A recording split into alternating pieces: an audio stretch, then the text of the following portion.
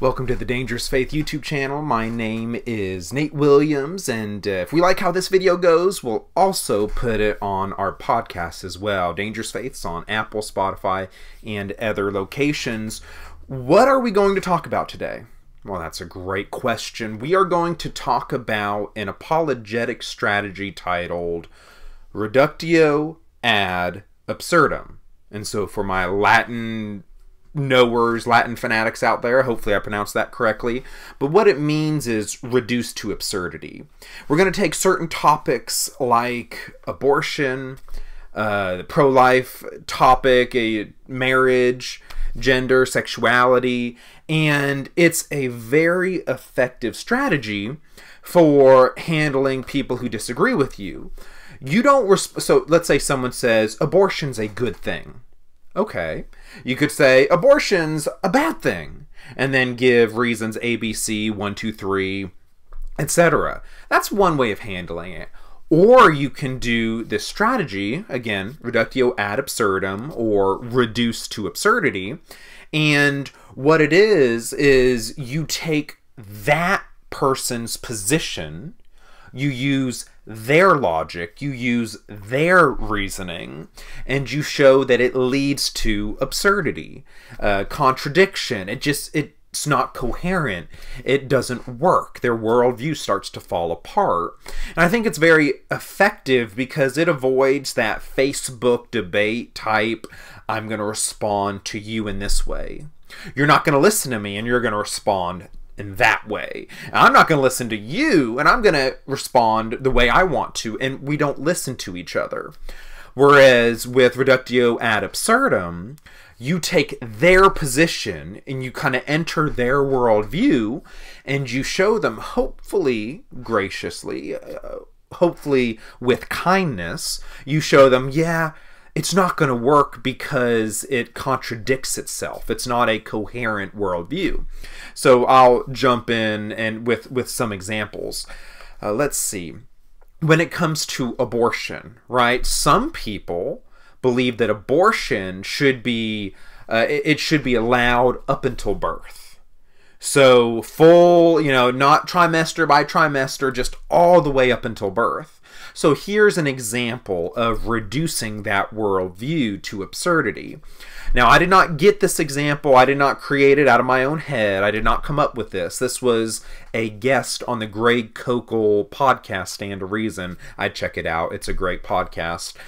Someone who was pro-life was on the show. I forget the name, I forget the organization, but I came up with this. And it goes something along the lines of the monster mother example. So if someone believes that abortion is acceptable up until birth, well, what's worse? Abortion or torture? Killing or torture? And you're like, hold on, stay with me here. I'm going somewhere with this. Well, killing is worse than torture, right? Because while torture's terrible, it's not very fun, at least you're still alive at the end of it. Killing is worse than torture. That's the first step you need to get the person you're talking to agree with. Okay, once you're there, you then say, well, if you're for abortion, that means you can kill a baby at any time while the baby's still in the womb. The baby's not born yet. What that also means, because you can do that to the baby, you should also be able to torture the baby, play with the baby, deform the baby, disable the baby. Again, I don't want to get too graphic here, but you can do terrible things to the baby while the baby's still in the womb, because torture is not as bad as killing. And so if they're okay with killing, they also have to be okay with messing with the baby while it's in the womb. But then all that has to stop once the baby's born, because now the baby's a human life. And so if they're okay with killing, they have to be okay with torturing the baby, because it's the lesser of the two evils. So then you ask, once you explain all that, hopefully better than how I did it, once you explain all that to the pro-abortion advocate, you then ask them, are you okay with maiming and torturing and messing with babies in the womb up until birth? Now they're in a dilemma. because they're for killing the baby, if they want to be consistent, they have to say yes. Because remember, the baby's property, the baby's subhuman, the baby has not been born yet, so therefore killing's okay. Well, again, what's not as bad as killing? You think of torture. Torture has to be okay as well. So if they're going to be consistent, they have to say, yeah, torturing babies for fun in the womb up until birth is acceptable. But they kind of give up all moral high ground because obviously we have this thing inside of us called a conscience that tells us, no, torturing babies for fun up until birth is a bad thing. That makes you a monster mother, hence the name. A monster mother to do so, so obviously you shouldn't be able to do that. But then they're okay with abortion, which again, killing is the worst evil. You're okay with killing the baby. Well, oh, do you see how they're stuck? If they're inconsistent, they can say killing's fine, but torture and maiming babies for fun in the womb, yeah, that's not a good thing to do. That's wrong. But then they're inconsistent.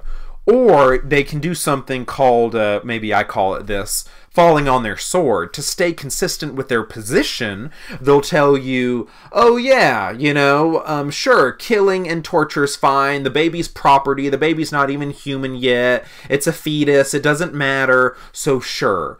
But at that point, if they're both for killing and messing with babies up until birth, they've lost the moral high ground. What you've done is you've entered their worldview, you've used their logic, their reasoning, and you've shown that it's absurd. Obviously, doing that to babies is morally evil, but what are they going to do? Are they going to stay consistent or be inconsistent? Another example of this is marriage. So moving from abortion, the pro-life topic, to marriage. That as a biblically faithful Orthodox Christian, I believe that marriage is between one man and one woman.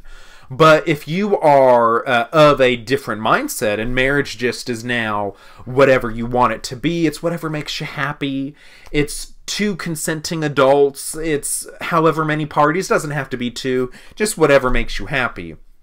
Well, what that does is, again, reductio ad absurdum, enter their worldview.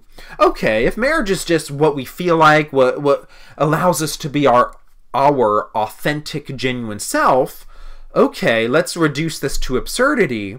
Let's walk through what marriage is. Well, according to the Christian worldview, marriage is for life. Marriage is between one man and one woman for the creation of kids, for the stabilization of society.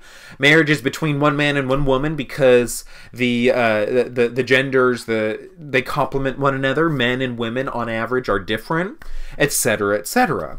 Okay, but if marriage is now defined as whatever allows you to be your authentic, true self, then, well, what if I want to marry myself? What if I want to marry my laptop or my car? That happens. What if I want to marry a tree? It makes me happy. I'm expressing my individualism. What if I want to marry someone of the same gender? And this is where those with that worldview would say, that's great. Well, what about 5 people? What about 10 people? What about if I don't want to get married for life and I just want to stay married till it works for me, or sign a 10-year contract, I'll give you ABC, you give me 1, 2, 3, we produce children, we support each other, and then at the end of 10 years, we go our separate ways. We sign a marriage contract for a certain number of years. Why does it have to be for life? Again, you take all these things, and if marriage is just what makes you happy, what it leads to is absurdity. The institution of marriage, the definition of marriage, loses all meaning. There's no boundaries. So think about it. If you come from that worldview, what is the boundary for marriage? What is the definition for marriage? And the moment you come up with some sort of boundary, marriage is this. Why? The Orthodox Christian position makes sense. It's based on natural law and the design God has for the world. That marriage creates children, And what families do is the family unit stabilizes society. You want children to be born in stable situations so that they grow up and become good Christians, good community citizens. They make the world a better place. That's the design. But once you get rid of that, Bible doesn't matter, natural law doesn't matter, God's design for the universe doesn't matter, it's just what makes you happy. Well then, once you come up with a boundary, my question is why? I talked with a progressive Christian about this, and his position was marriage between two people, doesn't matter the gender as long as they're adults. I said, okay. So two people, two guys, two girls, fine. Why do you stop there? Why stop at 2? Why not 5? Why not 10? What's so sacred about the number 2? He said he doesn't know. I said, what about time? Marriage is supposed to be till death do we part, right? Till death do us part, do we part. Whatever, English, it's a language. You get it. It's for life. Okay, well, if we're going to get rid of... why do we have to have any time boundary? Why not just until we feel like divorcing? He said, well, I really don't know. Because what happens when you leave the definition given to us in the Bible and in natural law? You go into that worldview and you say, what are the boundaries? There aren't any. None of it makes sense. So marriage, the meaning and the institution, it disappears. It serves no purpose. Another example, we went from the pro-life topic to marriage. Now we're going to talk about transgender ideology. Men can be women, women can be men. What matters is your individualism, how you feel, what you think is your authentic self. Well, okay, fine.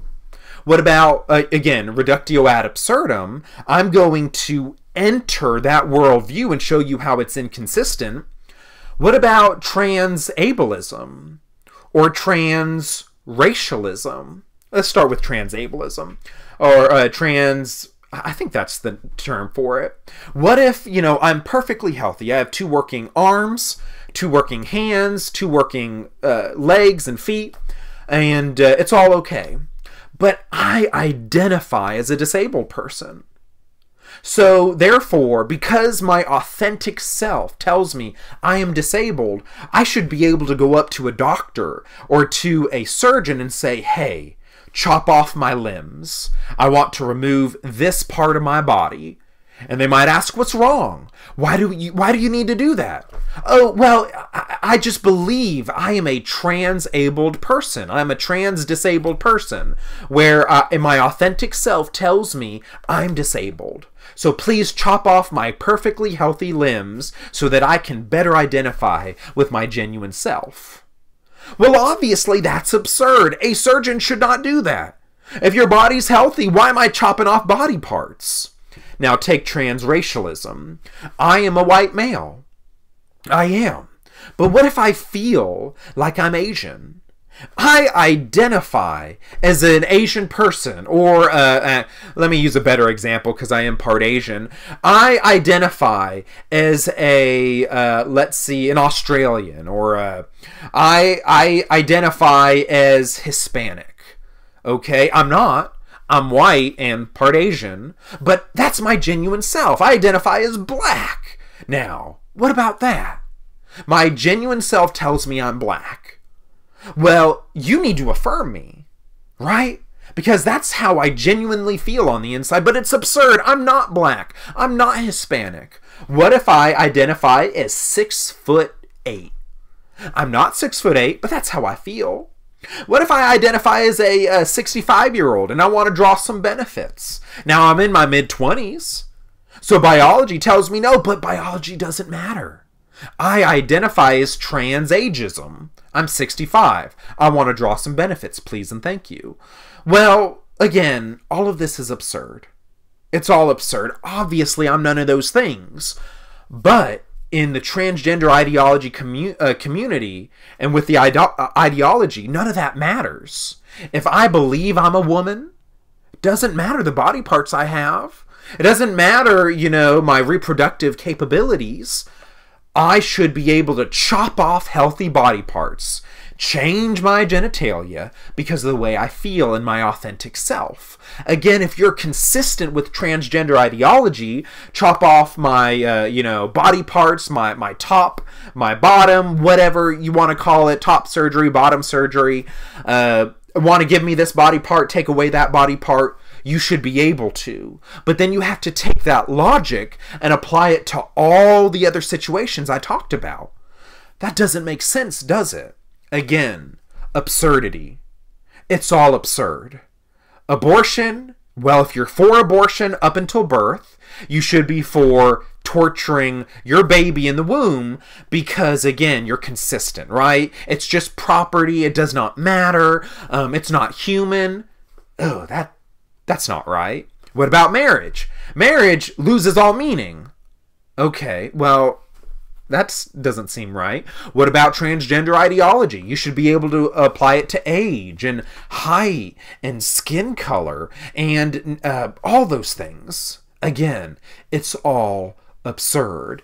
These are examples of the apologetics tactic known as reductio ad absurdum.